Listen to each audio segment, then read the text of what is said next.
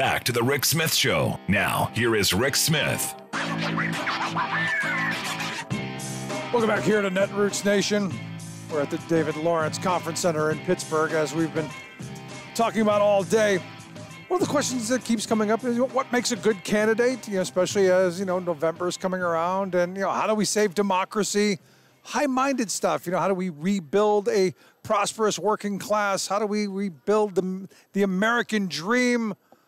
How do we do all that stuff? Well, my next guest, she's got the answers. That's why I've asked Stephanie Taylor to come talk with us. She's the co-founder of the Progressive Change Campaign Committee. You can check out their work at boldprogressives.org. Stephanie, thanks for sitting down with us. Thank you. Great to be here. So let's start with the candidate thing. What makes a good candidate? What makes a good candidate? So we support candidates all over the country. We tend to support about 1,000 candidates each cycle, school board to Senate. And I will tell you the number one thing that people are looking for, they're looking for authenticity. They are looking for people who, deep in their gut, are on the side of working people, not corporations, and people who get that the system is rigged and are willing to acknowledge that our institutions are failing us, our institutions are broken, and that they're going to go in there and fight to do something about it. Yeah, having an actual agenda and not being about the individual. Sadly, I know a lot of people who get into running for something, and it's about them.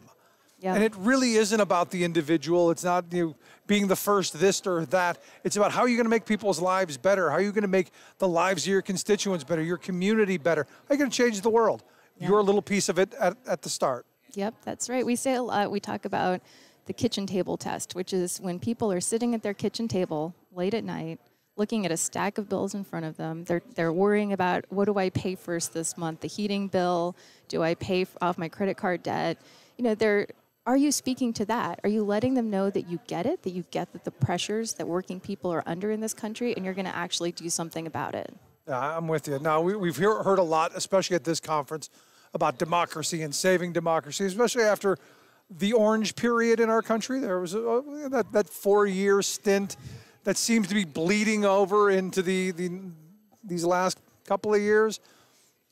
How do we save democracy, since it does appear? I mean, I look here in my state of Pennsylvania that we've got a guy running for governor who I believe is a pure fascist and would destroy democracy in this state. How do we save this? Oh, yeah. I'm in Pennsylvania also, and I'm terrified about Mastriano. But, yeah, we have to, well, two things, I believe. We have to run more candidates who are, again, authentic, who are speaking to the worries of everyday Americans, and who also are willing to say the institutions are broken and we're going to fix them. We have too many Democrats that defend institutions, that are saying, everything's working fine. We just have to keep going the way we're going. No, the institutions are broken. The Supreme Court is broken. Electoral College, broken system. The Senate is broken. Let's get people in there that are willing to take these on, to fix them, and really take on the corporate capture of our democracy. But number two, we have to be prepared that there are people who are running for office right now. You brought up Mastriano. There's people all over the country running for governor, running for Secretary of State. These people are existential threats to democracy.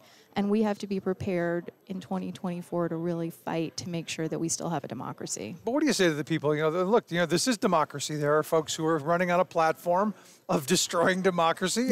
And there are people who say, no, we don't want this. We want, whatever, authoritarian kind of fascist rule that they would bring us. What do you say to that argument? Well, when you're overthrowing election results, that's anti-democratic, right? but yeah, I mean, one of the things we believe very much is that, for instance, we need to expand the Supreme Court. Yeah. because we. Do you think that's possible? Well, it should be. Okay. I mean, we should do it, and there's a couple really good bills out there. One, I would ask people to check out Ro Khanna's bill on term limits for Supreme Court judges, because I think it's a really nice solution to how you deal with the fact that you have a bunch of folks who have lifetime appointments and who are on the Supreme Court and have decided that they're basically an unelected tribunal that gets to decide for the rest of us what laws we're going to live under. And that's not how it works. Right. And so on the expand the court problem, here's my problem with the expand the court argument. I know the other side eventually will come back to power. What stops them from expanding it to swing things back to the other? And we end up swinging back and forth in this this kind of electoral fashion. What would stop that until eventually we end up with 1,000 justices? And so be it. Okay. No, I'm kidding. But seriously, that would be democracy, I guess. Seriously, here's the problem: is that a lot of times that's an argument you hear from Democrats. A lot of times, well, if we do this, if we get rid of the filibuster, if we expand the court, if we use our power, what's going to stop the Republicans from doing the same thing? The thing is, they already run roughshod over our institutions. They already do whatever they want. They already don't respect norms when they have power. When McConnell gets power again and he wants to do something that he can't do you think he's going to keep the filibuster for 1 minute? Nope. You know, and so I think it's just the answer is just you can't worry about what the other guys are going to do because they're going to do whatever they want. Yeah, and right now we have to worry about how do we wrestle back a Supreme Court that is sort of announced to the world with the Dobbs decision. We don't care what the majority wants. We don't care. We're just going to say how it's going to be, and the rest of you are going to have to live with it. You know, 70% of Americans don't agree with the Dobbs decision. The vast majority of people in this country want to see legal abortion, but yet we have a Supreme Court that's ruling otherwise. Yeah, our six in robes, they know better. Right. And that's scary. And look, there are a lot of other things, whether, you're talking about women's rights, you're talking about workers' rights, you're talking about consumer rights, you're talking, just basic citizens' rights, all of that because of this court under attack. And from a labor perspective, I'm very concerned what the future has to hold. And I know you as a former union organizer, I'm sure you see it as well. The things that they're going to do are going to return us back to the days of the Lochner era. Oh, yeah. I think that they are a profoundly pro-corporate, anti-worker court. And we should all be really scared about it. And we were just talking before the interview about how we need to rebuild the labor movement in this country, and that requires laws that allow us to do that. So how do we begin outside of going to boldprogressives.org and becoming involved in the work that you do? And you're listening to the Rick Smith Show. We're with Stephanie Taylor. She's the co-founder of the Progressive Change Campaign Committee, boldprogressives.org, their website, if you want to check that out. Outside of going to that website, what do you want people doing? Exactly. You can come to the website. You can volunteer for local candidates, volunteer for great local candidates, chip in for local candidates, get involved supporting great local candidates. But also, if you feel driven, if you feel the calling, running for office yourself. We should be contesting every election everywhere.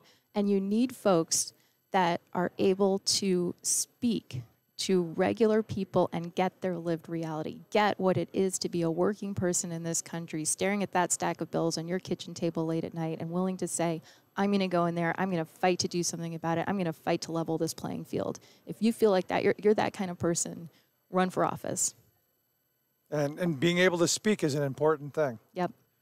Something I struggle with quite often. But Stephanie, I appreciate you taking time for us. Hope folks will go to boldprogressives.org and check out the work you do and participate.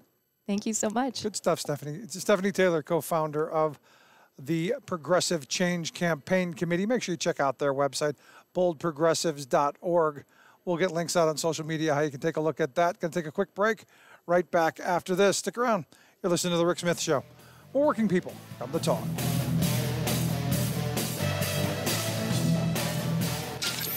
Waving the flag of freedom for people, not corporations. Rick Smith.